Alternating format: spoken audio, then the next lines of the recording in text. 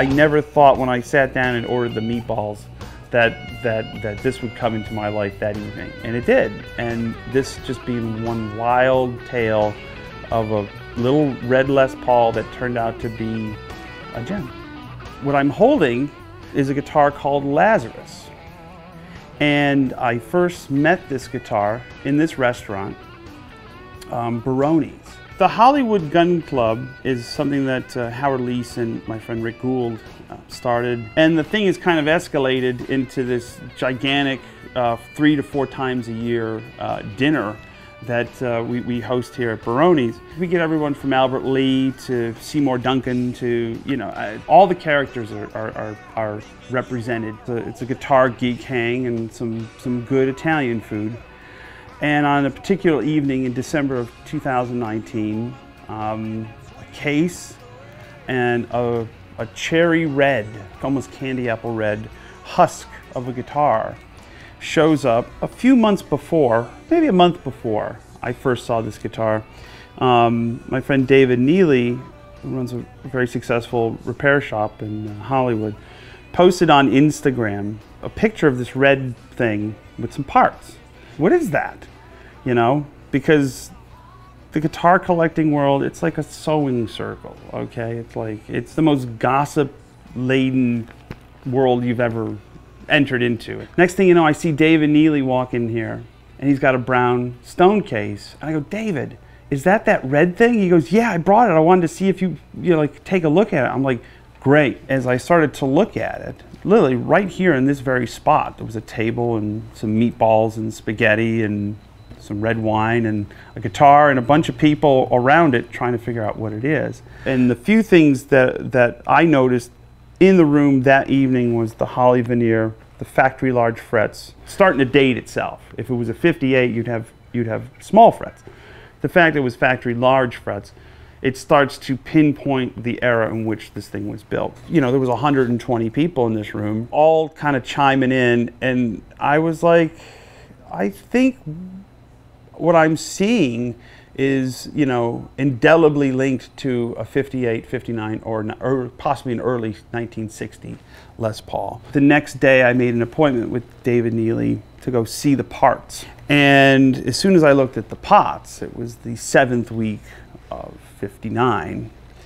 And I was like, well, if it acts like a duck, looks like a duck, I'm pretty sure at this point that it's a 59 Les Paul or a late 50s Les Paul. You know, and I sit there at my house twisting this thing going, show me the flame, show me something, show me a seam, you know what I mean?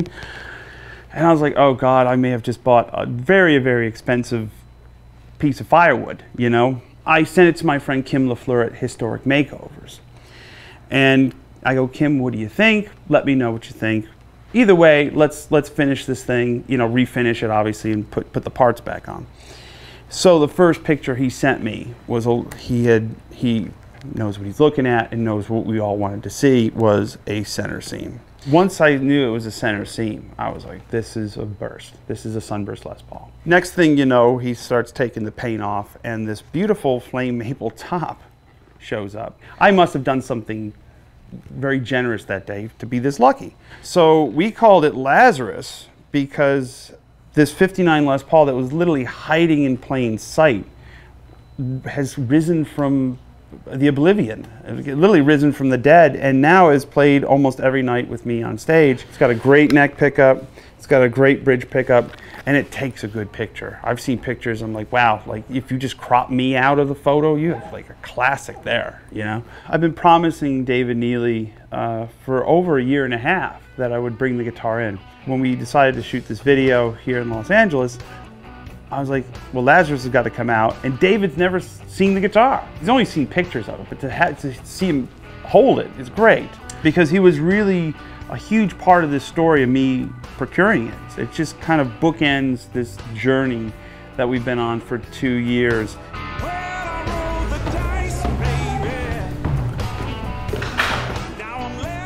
What's up, David Neely? How you doing, my friend? Bonamassa. Give me a hug. How you doing? Good to see you. You too. So, as promised, I know it took 1 year longer than I anticipated, So Lazarus has risen. Has risen back to where it was born. You're the last one to see it, and there it is. I saw it on the Opry show and everything. That's right, and there you go.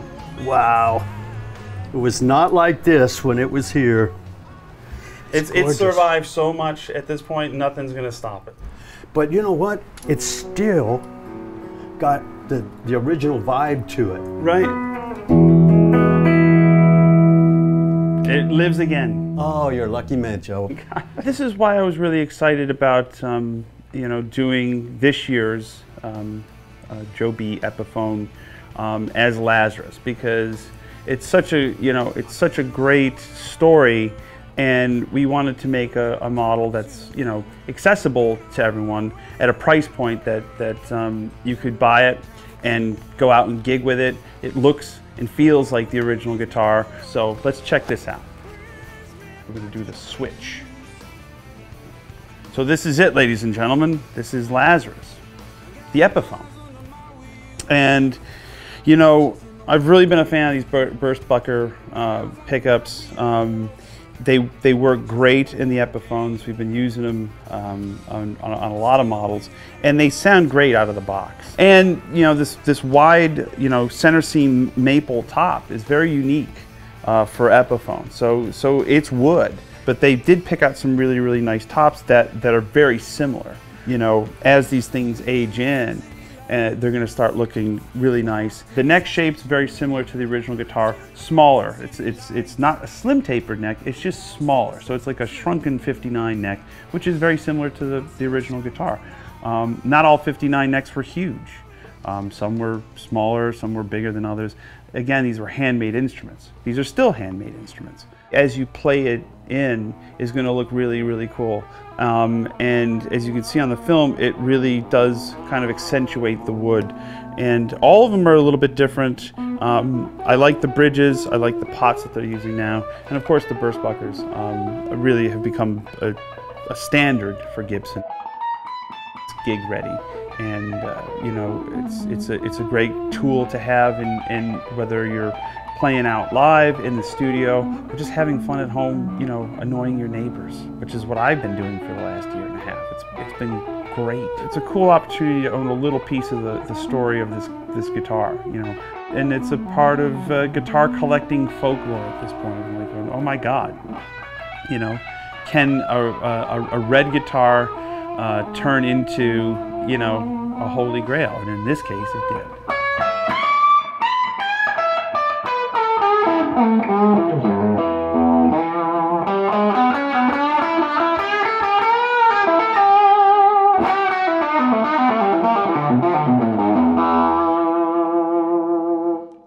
How's that? All right, let's go eat.